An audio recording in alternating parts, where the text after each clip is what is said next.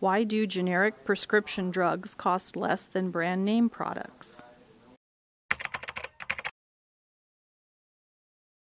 When the companies discover a new drug, they take a patent on it to protect their investment.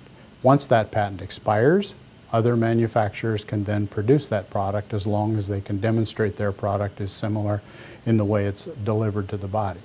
Generic manufacturers can produce the drugs for far less money because they don't have to go through the research, the development, and the clinical testing.